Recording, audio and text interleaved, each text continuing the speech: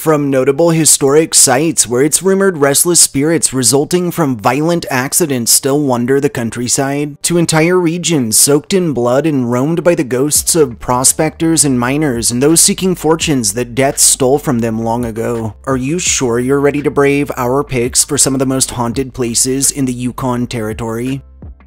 Number 5. The Yukon Legislative Building.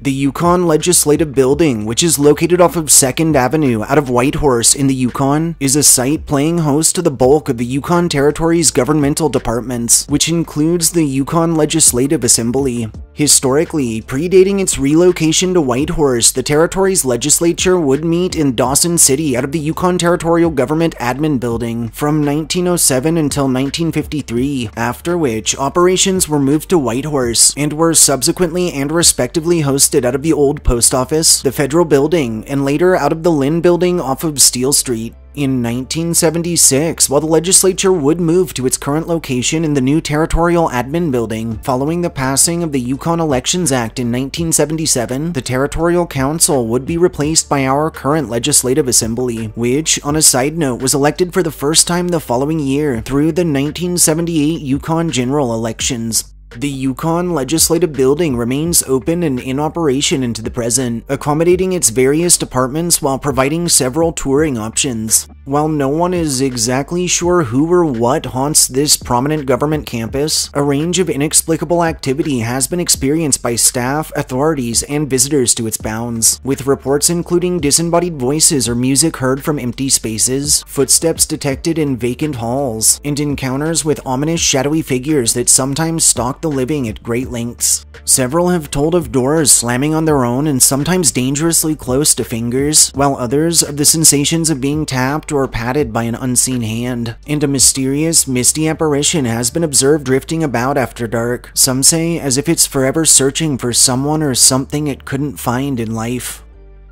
Number 4, and I swear we didn't do this on purpose, the Dredge Number 4 National Historic Site.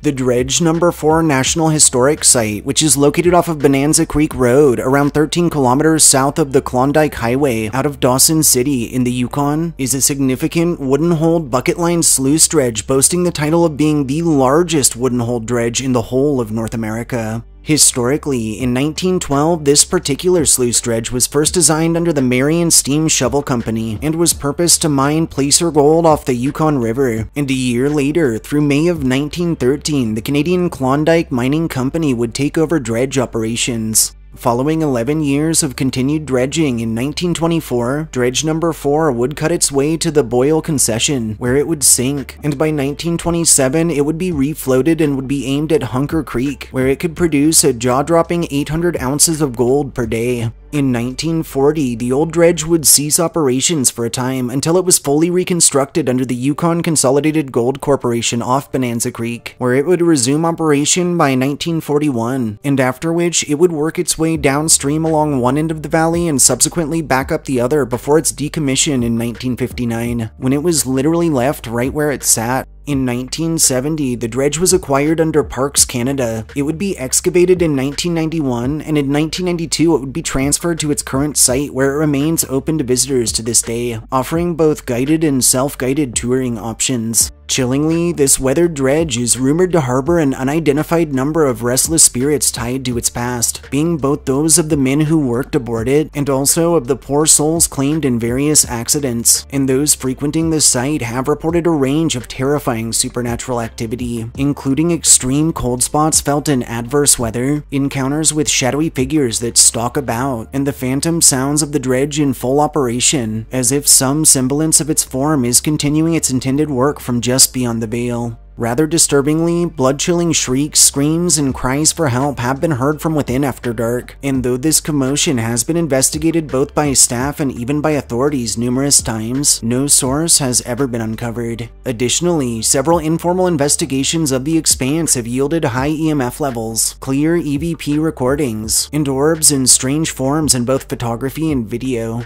Lastly, eerie phantom glows have been observed floating around the dredge site both late at night and early in the mornings, while a violent and spontaneous banging noise has been known to startle any nearby at random moments.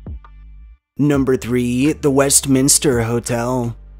The Westminster Hotel, or more affectionately, the Pit to locals, and located off of 3rd Avenue out of Dawson City in the Yukon, is a historic lodging recognized as the romance capital of the territory, and is one of the few businesses in DC that remains open year-round. Historically, construction of Westminster's accommodating structure building would begin through the early 1900s, with the expanse opening its doors through the 1930s, and over its years, portions of the campus would host the Klondike Thawing Machine Company offices, a shop, a boarding house, a diner, an ice cream parlor, and later and most popularly, a hotel and bar. In 1950, this hotel was purchased under Fabien and Eileen Selwa, who would manage operations up through the 1990s, after which the business was purchased by a group of local interests, and eventually was acquired under one Duncan Spriggs. During his time as owner, Spriggs would work diligently until the Westminster was recognized as a venue with the best live music in the territory, and later, in 2010, he would pass the operation on to Paul McDonough, who has since worked tirelessly on a host of modernizations, renovations, and upgrades.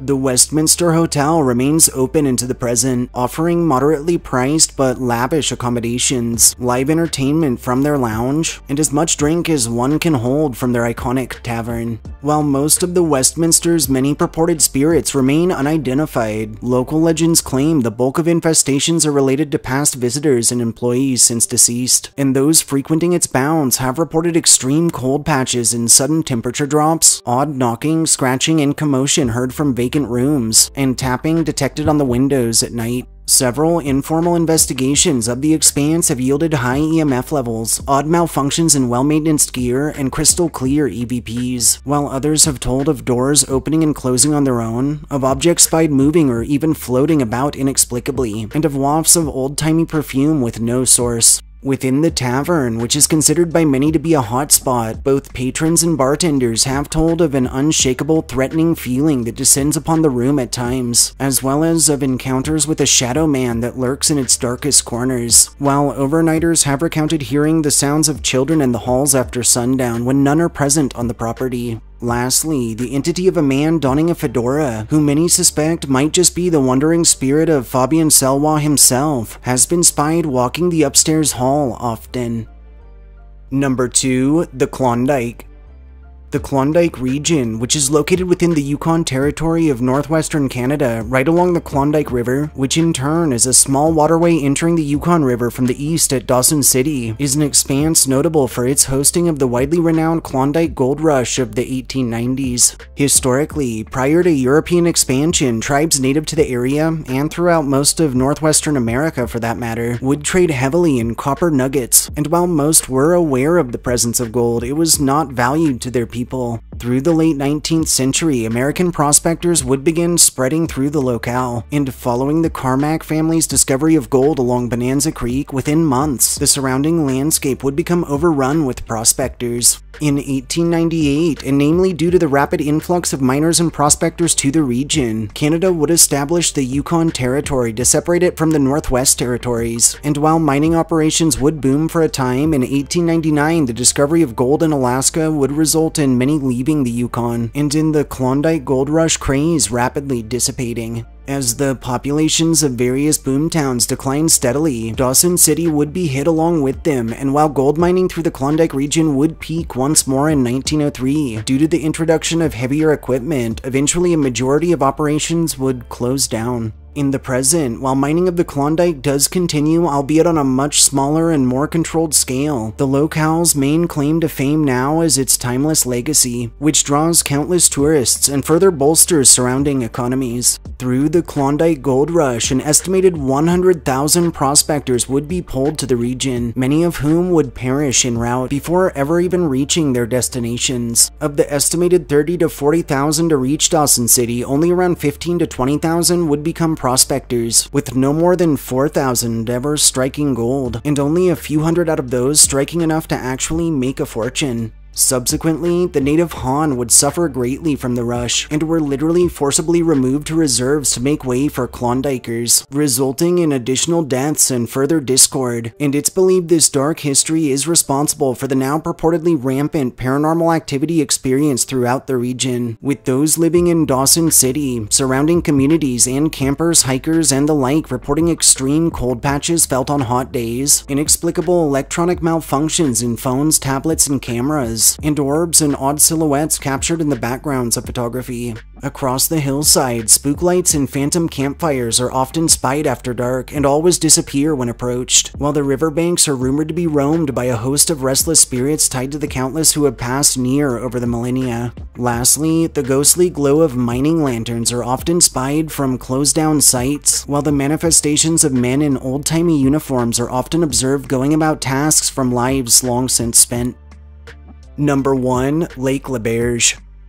Lake L'Auberge, which is located to the north of Whitehorse in the Yukon, is actually a widening of the Yukon River that measures 50 kilometers in length and 2 to 5 kilometers in width, and that was made famous in Robert W. Service's 1907 poem titled The Cremation of Sam McGee. Historically, for generations predating European expansion, tribes native to the area would utilize the region for its readily available hunting, fishing, and timber resources, and historic fish camps literally dot the lake, with footpaths leading off into the hills to other sites of significance. Through the late 19th and early 20th centuries, afterwinter steamers tasked with transport across Lake L'Auberge considered the expanse little safer than an actual minefield, as it took a particularly long time to thaw. And incidentally, through the Klondike Gold Rush, L'Auberge was considered amongst the more unforgiving of hurdles prospectors had to clear before reaching their gold fields. More recently, through the spring of 2009, researchers located the Gold Rush sternwheeler, the A.J. Goddard, which sank in 1901, resulting in the deaths of 3 of its crew members. Underwater research of the vessel continues to date, and the area has actually since been listed as a National Historic Site, albeit not one too many can readily visit.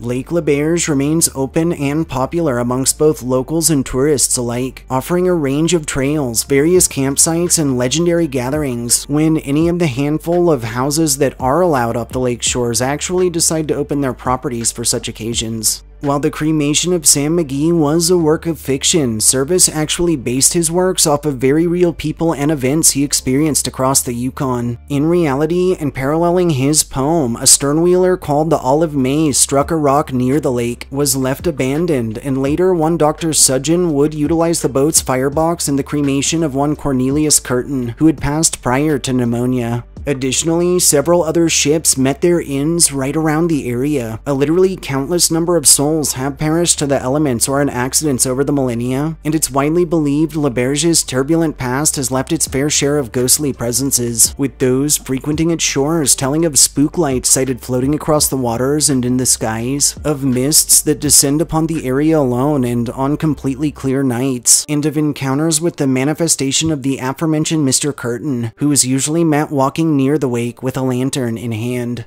Also reported around the lake are orbs and half-formed silhouettes that are captured commonly in photography, the feelings of being watched, followed, or even of being touched by someone or something unseen, and run-ins with ghost ships that skirt the waters silently, sometimes unnervingly paralleling those on various beaches. Lastly, at the lake's many campsites, overnighters have told of objects going missing and only reappearing when they're packing up to leave, and of footsteps heard seemingly circling around tents after dark. Taking its fascinating and surprisingly dark history into account, and coupling it with such a chilling array of associated ghost stories and purported encounters with the paranormal, we felt Lake L'Auberge was the perfect pick as the most haunted place in the Yukon Territory. Thanks for joining us for our picks for some of the most haunted places in the Yukon. If you enjoyed hearing our histories and ghost stories, subscribe to our channel, like this upload, and share us with anyone you feel could use a good scare. We'll catch you all next time.